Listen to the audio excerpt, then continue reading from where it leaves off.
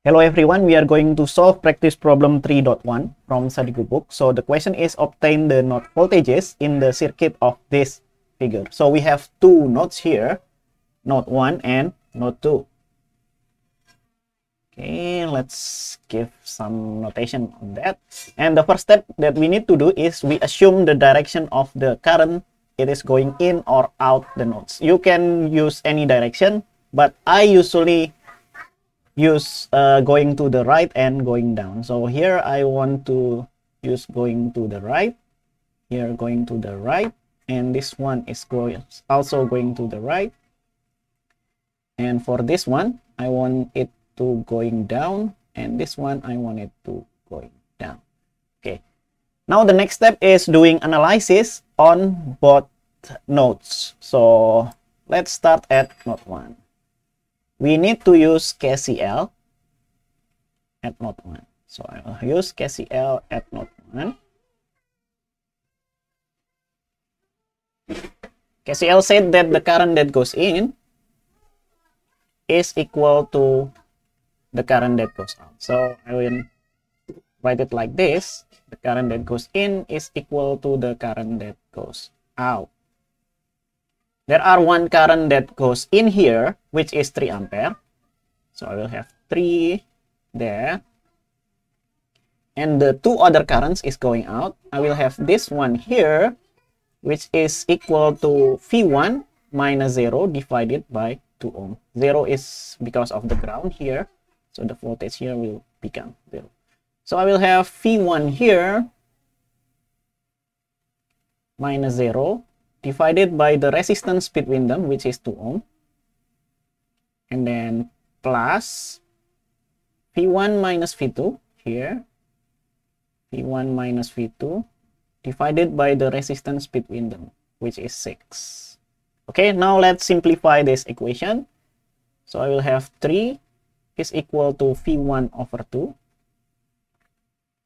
and then plus V1 minus V2 divided by 6.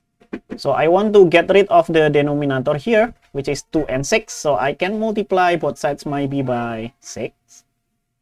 So let's multiply both sides by 6. So I will have 3 multiplied by 6 is 18.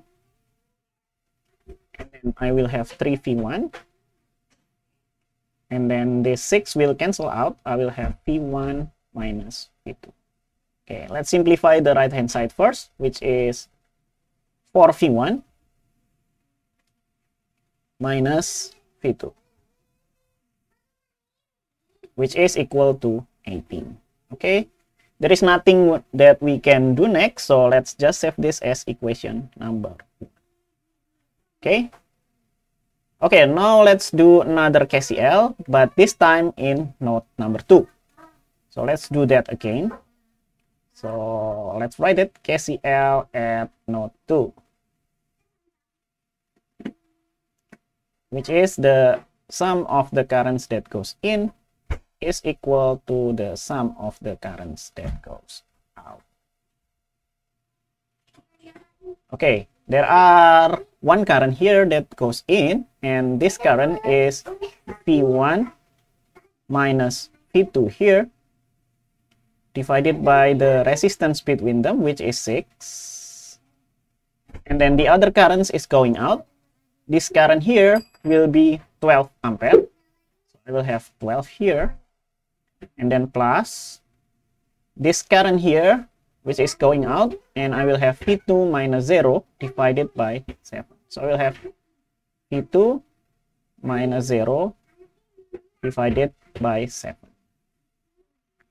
So to get rid of 6 and 7 here, maybe I needed to multiply by what? 42? Yeah, let's do that. 42. 6 and 42 will cancel into 7. So I will have 7V1 minus 7V2 here.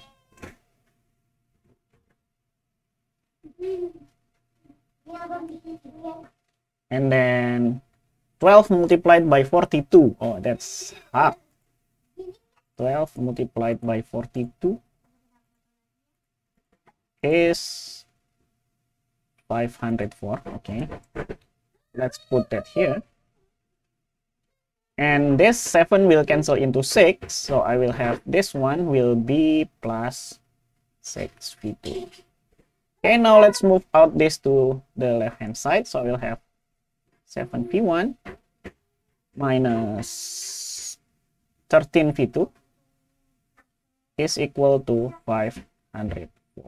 Okay, there is nothing that we can do here. Save it as equation number 2. Okay, from equation 1 and equation 2, we can rewrite this as a matrix, right? So I will have 4 minus 1, 7, and then minus 13. Okay, now I will have this one as v1 and v2. And then that will equal to 18 and 504.